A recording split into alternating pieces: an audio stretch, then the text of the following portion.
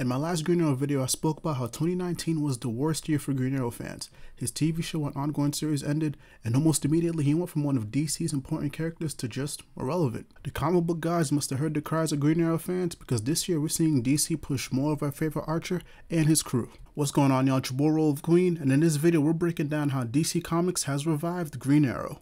If you haven't already, please hit that like, please hit that subscribe button, and turn on your notifications so you're always in the loop whenever I drop new videos. Also, please check out the Comics Code Authority podcast, where it's me and two friends of the channel, Elvis and AJ, sit down and talk about the current news happening in comics. Things kicked off immediately for the Green Arrow family, starting with Infinite Frontier, where Harper, who was brought back to life, was thrown right into the newest multiversal shenanigans. In the process, he gets a Black Lantern ring that reveals his daughter Leanne is alive, and after the battle with Darkseid, he's determined to reunite with her.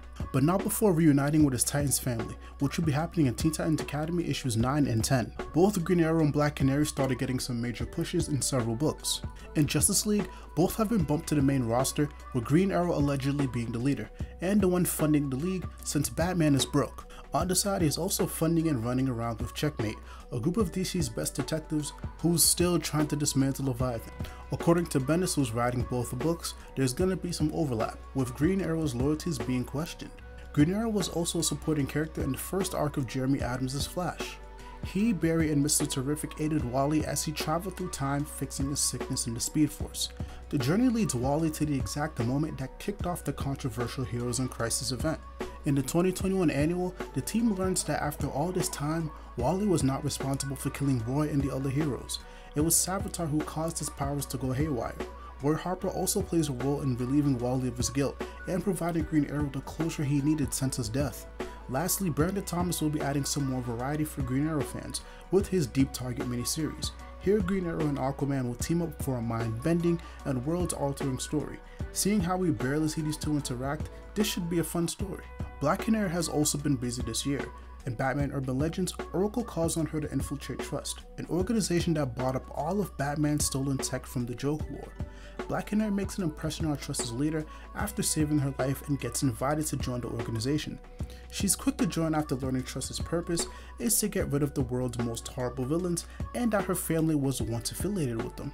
Right away, she's given her first mission and partner, who's no other than Slade Wilson, setting the stage for Deathstroke Inc., where she'll be keeping a tight leash on him, or at least trying to. Meanwhile, Connor Hawke has returned to the DCU and is in the Robin series, where he's now a member of the League of Shadows and is partaking in the Lazarus Tournament. This tournament has brought together some of the best fighters of the DCU who look to gain immortality if they win. Now, based on this conversation with Damian, it's clear that his father, Green Arrow, has no idea he's back. By now, it's clear that the Green Arrow family is scattered across the DCU. And with no Green Arrow book, it may look like they won't be reunited, but that's not the case. According to Williamson, everyone will be playing an important role in whatever books they're in, and it'll all lead to them coming together in early 2022. For those like myself who've been waiting for another Green Arrow book, this is great news. We're itching on 3 years since the last run, so best believe we're impatient for another book. In the meantime, it looks like DC is trying to do right by Green Arrow fans, even if that means you have to follow multiple books to keep tabs on them. Let me know what you guys think down below in the comments. What books with Green Arrow characters are you enjoying? And what do you want to see in a brand new Green Arrow book? Thank you guys for checking out the content. If you guys haven't already, please hit that like, please hit that subscribe button, and turn on your notifications. Much love, much peace, be easy, Roliver Queen out.